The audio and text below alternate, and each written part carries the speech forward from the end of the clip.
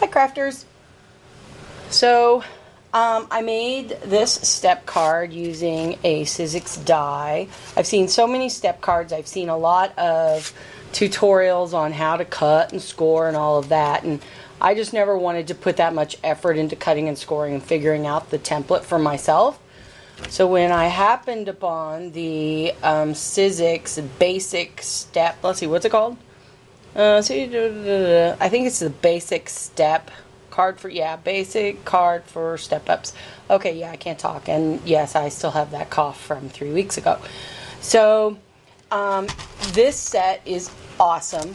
It's $19.99 and totally worth it. It has 21 dies in it, and it gives you everything. So everything that I have, let me lay it flat, cut, all of the shapes are in here for flowers and even other shapes. So let me show you what all comes in it, and then I'm not going to go through the whole thing. It is a little bit time consuming when you're first learning how to do it, but it's super easy. Let me get all the dies out of here. This is what it'll look like when it comes. All the dies are, hooked together, and so it tells you all the dimensions and everything. So that's everything that you get. So the basic part, and the part that I didn't ever want to have to figure out where to cut and score it on my own, is this large piece right here. This is the base, and it's going to cut your steps and everything. So as you can see, this one, it's like that when it's done. And you can, once it, here, I don't want to use that one. Once it's cut out, you can decide if you want, because it has all the score lines and everything, if you want the steps to be on the right side or the left side. You would just fold it the other direction against the score lines. So one thing I do want to show you is I do not have the big extended platform. I have one on order now. Because this will take up every inch almost of your platform for your Sizzix die. So this paper is cut at 8.5 long ways. So all you have to do is take 8.5 by 11 and cut it. I wanted a little extra, so I think this is like 8.5 by 5 3/4 or 6. So I line it up. And since it's so exact and it's right on the edges of what you need, I just use a little bit of Post-it tape to hold it where it needs to be, so that when I send it through the cutter, because I need to get the ends all the way. So it does work with this one happens to be the magnetic platform, but it'll work with any of your platforms that you have. I just think it might be a little easier, so I've ordered the extended platform that's a little longer. So instead of you waiting for me to cut it out, here's one I just cut out, and so it has all of the score lines, and all you have to do is fold it along the score lines and use your bone folder, and then make your steps. And those score lines are really easy. Sometimes some of the dies with their score lines are hard to see, but can't get any easier than that. So there you have it. So what are all the pieces that come with it? I worked on mine laying flat. I thought it was a little easier when it was laying flat. But you get the panels, the dies for both directions, so you can do the front and the back. So you have those. And then you have dies for the different steps. You have a fat one, a skinny one. So you have a number of dies for those. When I made this card the other day, I just went ahead and I keep standing up and down to see if the cameras were supposed to be. I'll just show you some of the extra pieces that I got from the dies. As you can see, I punched out a bunch of flowers, but you just punch out whatever papers you want and you adhere them to the steps. So simple. This is the easiest way to make a step card that I have found. And so it gives you all, like I say, all of the pieces for you to be able to do the steps. You can see how I have mine. I just used some coordinating paper. I love the colors of this paper. It is from Glitz, and it is Love You Madly. The colors in here are awesome of this paper.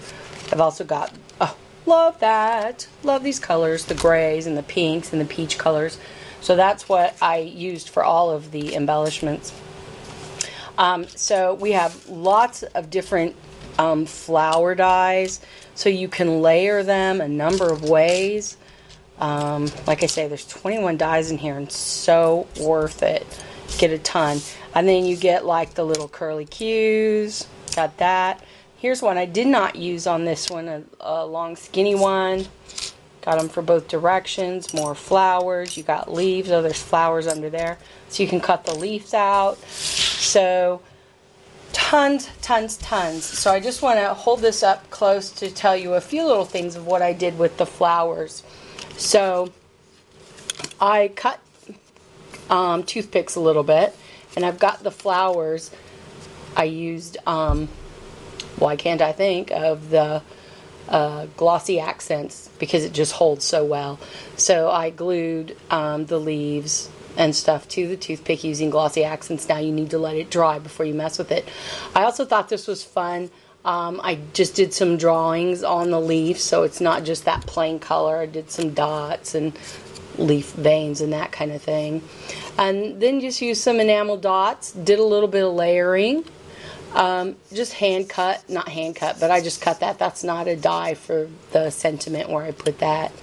And then the stamp sets. This is just drawing. I used a gray marker. Basically, I tried to imitate what they did on the front of the package, because I wanted to show you all the things that come in the package. So I pretty much tried to mimic that with just a couple of little changes to it. The stamp sets, this is a fabulous stamp set. It's by Tailored Expressions, and it's called Many Minis. And for those of you who use a lot of the Stampin' Up! Punches, these are great size of sentiments to work that will fit in the majority of the punches that you have. So I used this Tailored Expressions stamp set for the sentiment. And Newton's Nook is a relatively new manufacturer that we're carrying, and I love their stamps. I've done a couple of videos on them already, I think. So this is Newton's Nook, and I used the flowers from this one to do the flowers here on this piece. So I used markers in order to do the two colors. I colored on the stamp with markers and then stamped it so I could get the two colors. And then I just hand did like the little gray stitching look and that kind of thing. So super easy if you want to now be able to make the step cards that are so popular and you don't want to take the time to hand score and cut to get the right measurements. This is definitely the way to go. We do have the dies in stock at stampinmania.com, and I believe they're $19.99. Like I say, so worth it. The great thing about this step card is too, you don't have to use the flowers that come with it. I could use anything. I mean, I've got I'm going to make a little boy card later this evening, and I'll put it up on the blog. But you can stand anything up. If you have a stamp set or dies or whatever for little cars or airplanes, or I have one for a barbecue grill. I mean, anything. You can put anything on these steps. So the great thing about this particular template is that it will get you the basic design, and then you can use whatever you want, obviously, to make steps. So I'm going to do several of these just because they're so fun. I'm kind of addicted to them right now. So thanks for stopping by. If you have any questions, you can ask me down in the comments below the YouTube posting or on the blog post. Excuse me. Doc says I've probably got another couple of weeks of coughing. So forgive me for that. But anyway, happy crafting. Thanks for stopping by, and I hope you guys will try out the Step Up cards. They're so fun, and recipients who get them in the mail will absolutely love them. Have a crafty day. Talk to you guys later. Bye.